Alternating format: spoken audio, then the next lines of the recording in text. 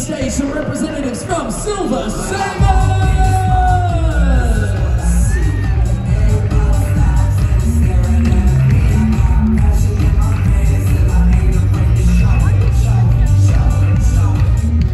Hi everyone, and those of you who are here to see a gaming talk of some sort, well, what we do is we expand gaming beyond your thumbs. This is the greatest toy the world has ever seen. Anybody who disagrees is welcome to take one and find out for themselves. Has anybody here swung a lightsaber of their own? Yeah? Anybody here fans of watching lightsaber action on screen? Alright, just what's the most important thing when you're watching a lightsaber battle? Is it the person who wins? Is it just the fact that it's amazing to watch? Yeah? So if there was a match, for example, where two people were trying desperately to prove that they were better than the other person in front of them, is that something that would be interesting for you to sit and pay money to watch? You'd watch that, really? Like the world isn't full of that already? Like, is there anywhere you can go where you can get away from people who are desperately trying to prove that they're better than the person sitting next to them? There isn't really, is there? It's Planet Earth 2022. It goes around the world, right? So what we've done is we changed the game. Martial arts is martial arts. It has existed for thousands of years. In fact, some of the movements that we teach as part of our academy are in fact older than any of the languages that we still use to communicate with. These movements are older than speech. And yet what we have is a room full of people who are experts at sitting in chairs. So we had to change the game, because something was going horribly wrong. All of the people we loved spent all day sitting down like this. And then they stood up to go to the bathroom and discovered that they forgot how to walk. And as a result, they couldn't see where they were going anymore. So they had to lift their chin out. And this became the new human standard for locomotion. And it is tragic. Oh my God, it's tragic. And we also noticed that nobody really fights with a sword in battle anymore. That ended with World War II. Really ended before that.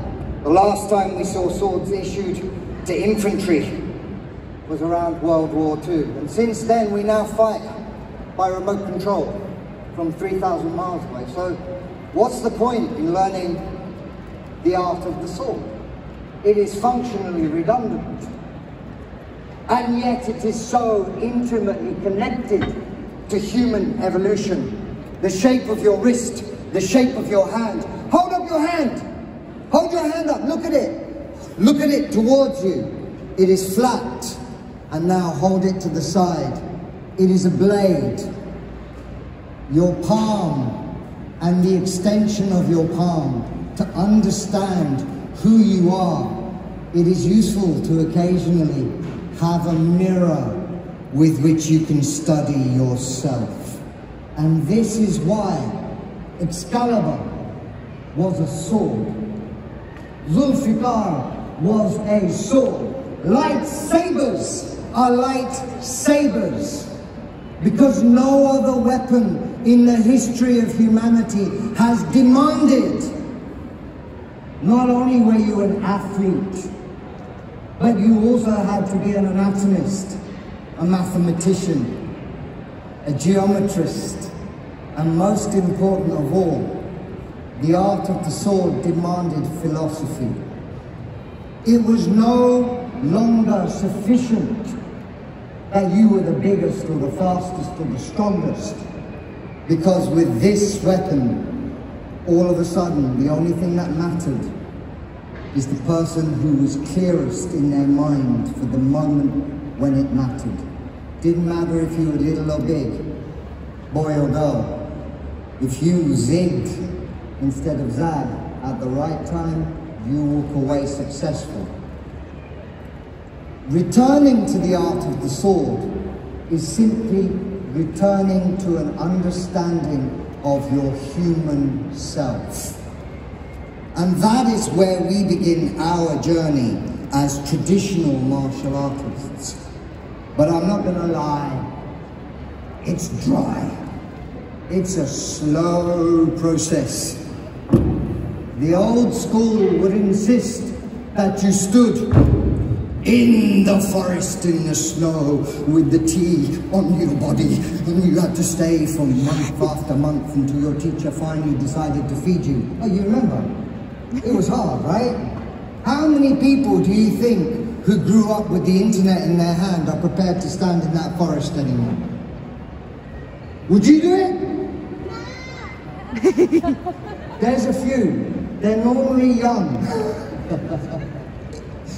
It's an incredible thing, but we are about to lose all of that knowledge as humans. It's disappearing because what we got really good at was this. And soon, you're just going to feel like, can I just have an input and an output and just get rid of the body? Because my life would be much easier. The backache would be gone. Right? Well, you know, when they get around to that, you know, do it. It's a great idea. However, until then, you are stuck with back pain, knee pain, diabetes, arthritis, and the variety of other maladies that have infected postmodern humanity. So we changed the game. We fight for love, for fun. We don't fight for survival with these things. But if I was to be facing another human being, and this is lit, this is a lovely piece of kit, and you can see it, it doesn't really matter how fast I move it because it's lit so you can see it. Now with real steel moving at that speed, there's nothing to see. It's not very entertaining. Hands up anybody who watches fencing in the Olympics. 1, 2, 3. Hands up anybody who watches HEMA on YouTube. Historical European Martial Arts. 1, 2. So are we agreed that for some reason, the art of the sword has become boring? Yay? So shall we change the game? Yeah, we need you to learn how to move, how to breathe, how to stand, how to be. And you've got this fantasy in your head, like, yeah, I'm like Spider-Man. But you're not. We need somewhere where you can test your progress, pressure test yourself, understand your posture. Ben, if you could step forwards for me. There is an alphabet for the human body. Turn, cut to the top of the head, cut it short. His head is above his foot, the knee is above the ball of the foot. The line from the heel up to the top of the head is almost straight and the arms out to the point present a gentle bow. This is the bow stance. Show me a sit back with a hanging parry. The front foot is empty. Handy. But he has to be able to hold that balance. In the event, turn to the side. If this parry is effective and he has the balance, what can he do with his empty foot? Show them. Is that your empty foot, Ben? Show me the empty foot. That's it. So he has to understand forwards and he has to understand backwards. so that he can then put one after the other and walk.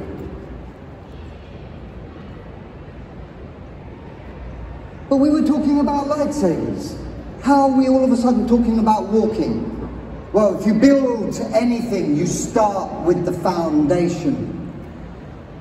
First, you have to understand foot on the floor. Then you structure the spine above it so that you have the axis. And then the mechanism of the hands simply applies the sword to the target with a simple breath. This is the art of the sword, and this is what it means to us as people, is a return to being ourselves. Now, we're going to put some of you through the basics, and I will explain why we do things the way we do as we put you through this. Now, I will need four volunteers. There's one, it's two, three. Anyone in Star Wars cosplay? You're too shy to say, you're going to stay there. 3, 2, 1. That's it. You can bring your lightsaber. So we changed the game. And as they get their sabers, I'll talk about the game. So did anybody see the display that we did an hour ago? Nobody saw that? Oh my God, guys, you have to wait a whole year to see that again. Who are we missing? It's alright, you can be Spidey. Yeah, the multiverse and stuff, there is a Jedi Spidey out there somewhere. Right? We don't care, guys, just be yourselves, it doesn't matter. Come on. So we changed the game and we moved away from fighting and scoring points and trying to be the best, even though we still have the points because we need to know whether it worked or it didn't work. And what we did is we created something beautiful, with the idea being that if you were to watch one of the fights that our fighters were delivering, you wouldn't know whether it was a film scene or whether they were fighting for points. This was hard to do, because the thing about a sword is they started off as just being pointy things. Shell, can I borrow you for a second? The thing about a pointy thing is this. If I'm standing there, it's not actually very interesting to watch, because what, it hurts as well. But the thing about the saber is the beautiful arcs of light that they deliver. So if the fighting method was like this, we fall asleep. But if the fighting method is people spinning around with these gorgeous arcs of cut, we suddenly have something that's worth watching.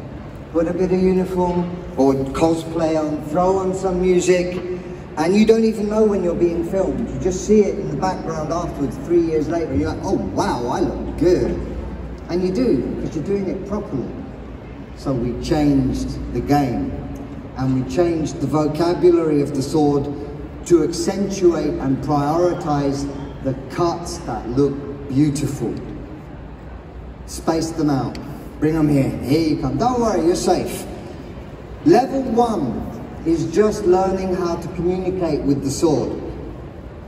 Level 2, much longer it takes. Almost showed it there. Much longer it takes indeed. Level 2 will take several months. Level 3 is combat and might happen instantly, might take years. Level 4 is the advanced syllabus. Level 5 is the display fighting. Level 6 is therapeutic anatomical understanding. Level 7 is meditation and Qigong. It's a lifelong learning program, and every single person who comes through it upgrades who they are in the process. Are you ready? Okay. Take your right hand and place it at the top of the hilt near the blade. Take your left hand and place it at the base, which we call the pommel. If I point my fingers are pointing straight ahead. not to the sides, out straight ahead. That's it. And I want you to keep this up. Now, there is a possibility that our guests here might get tired halfway through this. It's hard work. Do you understand? If you get tired and you want to tap out, you hold your hand up and say, I've had enough, and I'll grab somebody else and you'll come up. Is that fair? All right, from here. Feet straight, like the number 11. See, most people will walk around with their feet pointing in different directions, which means my right foot's going that way, my left foot's going that way. It's very confused. It's very typical of people who do not study how to walk. Feet straight. Next, there is one thing your legs are designed to do. Bend. Go and watch the world. You will not see a single animal or insect walking on locked legs. Not one. Oh, there is one. Post-modern people. Right? So, bend the knees. Reach out. Did I stop everything? Reach out. Point the saber far away. Point it past me. Now, take a deep breath in. As you breathe out, breathe in, lift it up. Breathe out, let it drop down. And all we're doing is we're understanding the huge sheet of muscle that divides the upper and lower body. Breathe in, lift. Breathe out, let it relax. It is integrated with every single movement you do. And it's more. Your diaphragm does something remarkable. What happens when you cry? Which muscle is it? It's the diaphragm. What happens when you laugh? Which muscle is that? It's the diaphragm. What happens if you get scared? It's the diaphragm. It is the muscle that is your feelings. From here, just rotate and release. Rotate and release. One side now and the other. Keep the point in the middle and let the saber move from one side to the other. And I'm pushing it out and pushing it out, but I'm staying in the middle. Now, if you straighten your legs, it will hurt. So I have to come round and just remind you that we are people with legs that bend, and you keep them bent. That's it, that's it. So you can see, they think they're studying lightsabers. What are they really studying? How to be a person, right? Going back to the beginning. Did I say stop? Keep going, right? Keep the point in the middle. That's it. Now, push it to one side. And back through to the other. Good directions, get those feet. Keep those knees bent. This side, and this side. Here it comes. And this side, here it comes. There it is. And you can see our young friend here has immediately discovered that he can protect his knees by moving the saber from one side to the other. Bend those knees, keep those feet straight. There you are. Whoa, keep it low. That's it. There you are. One side to the other. But I'm not interested in their kneecaps, not when I can have breakfast on the table.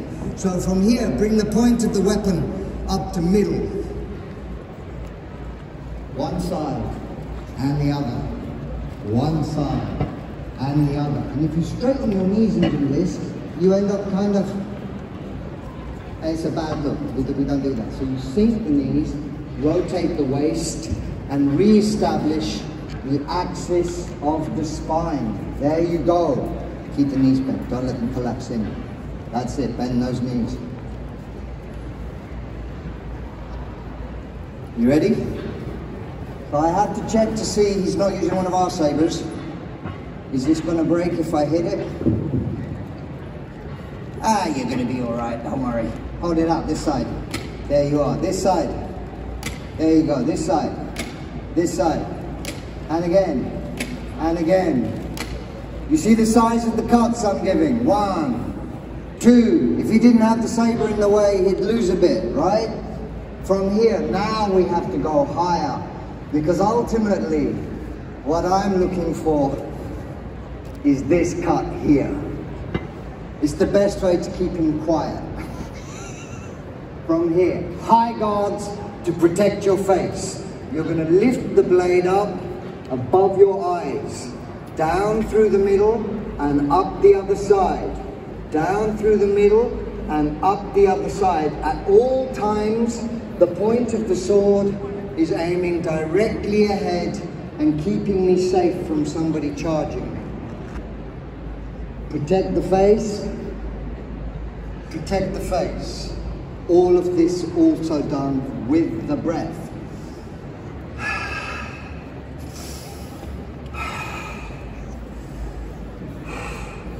Are we good? And again. And again. And again. And again. And again. And again. Higher. That's it. Again. Down and up. Drop the elbow. There you go. Higher, higher, higher, higher. Knock your hat off, I will. Higher. Come on, lift it up. That's it. There you go. Here we go. There it is. Now I'm going to let go of the point of your sword, and you have to keep that pointing at my throat, don't you? There it is. High guards. Wielding the weapon. The art of the sword. Right. From here, the next step is defense. So what am I aiming for? What's my primary target? There will be, right? What's my primary target? Is it the foot though? It's the head. So what do we need to defend? The face. We do it with a head parry. From here, raise the blade up, and now just bring the point back so you've got a horizontal blade above your face. That's where it is. From here, is that high enough? There you go. And from the top, you're going to now sink the pommel down past your belly, and like a windscreen wiper, it's going to run up and clear your face for you. Down and lift, down and lift, over and over. Bend those knees, straighten those feet. I'm only correcting foundations. Do you see that? They think they're learning about swords. Shh. It's a secret. Up and down, up and down, and again, faster. There you go, and again. Now it's got to come flat. That's it, and again. There you go, there you go. That's it. But once they've got the head protected, well, if you would be so kind.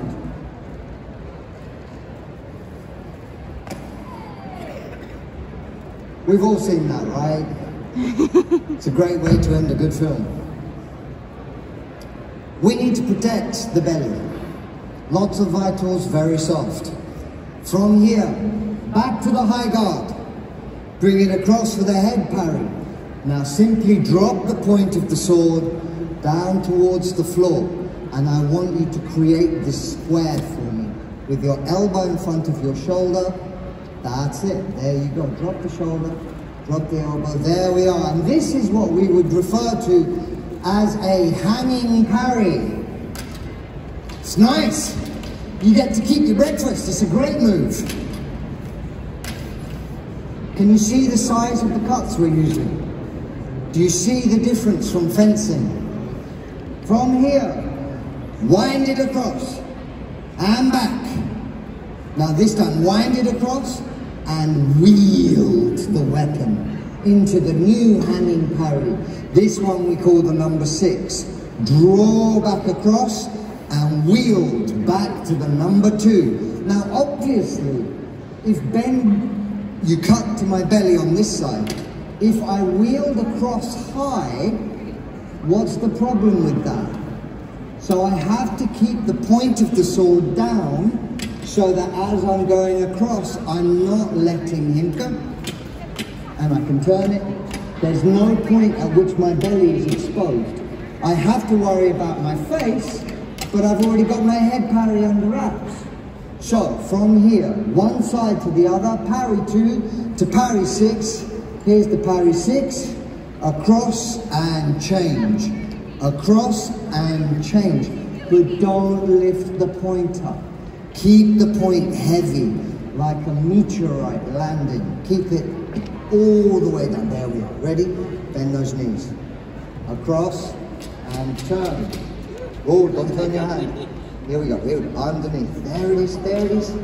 There you go. Across and back. Across and back. So what are they struggling with?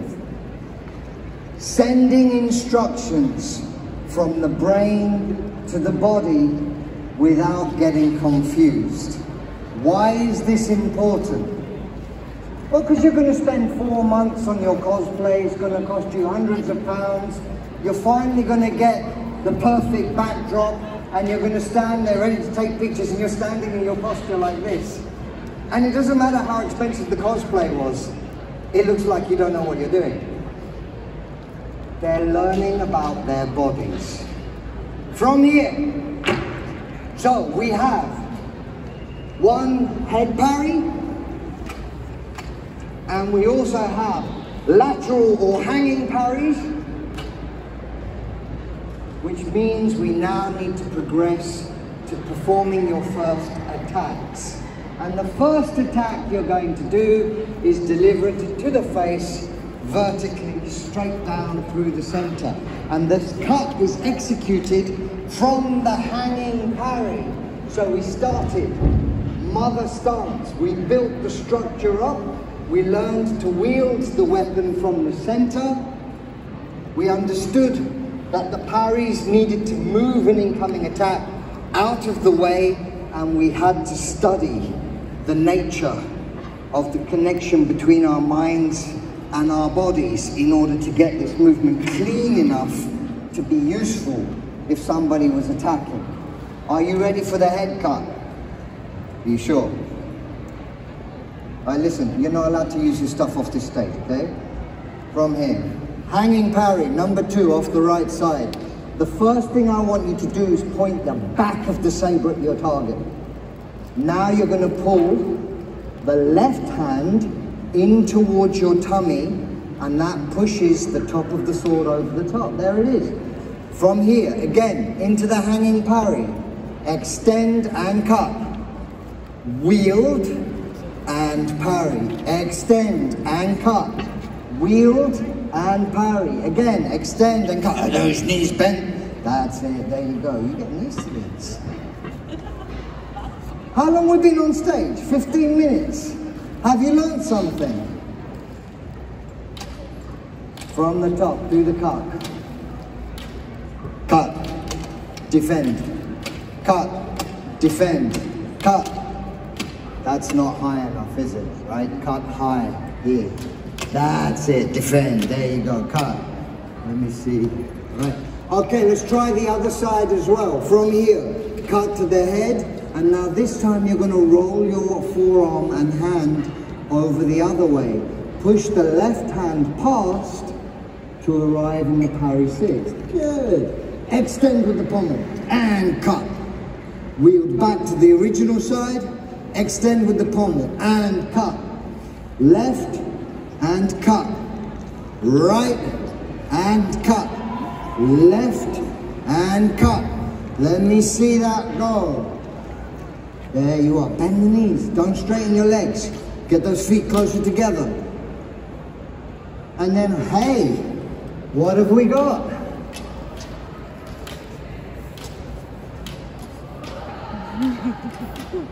It's flexing. Right. Et voila. As if by magic, the dormant DNA springs back into life. And you see the beginning of 4 new fighters.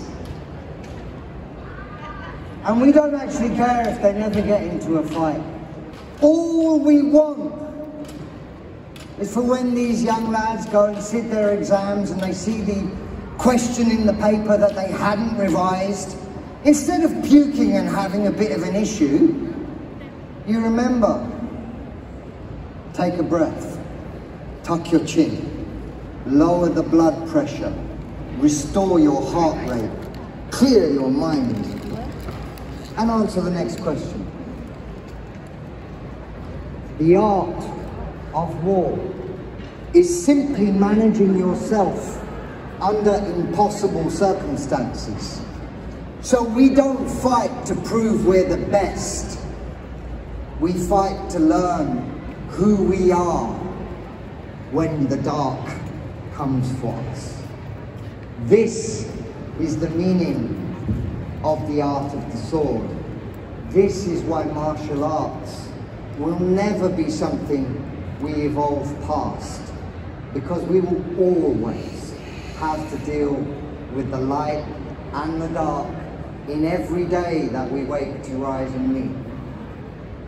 I hope you enjoyed this little snippet of our lives, and I hope that you've learned something of what we do and something about yourself over the last half hour. Please. Oh, we have classes, obviously, online, silver-sabers.com. We are teaching, but we're fully booked, but you can come and talk to us if you really like us, and if you don't, then don't, it's fine. We won't mind. Take care, everyone.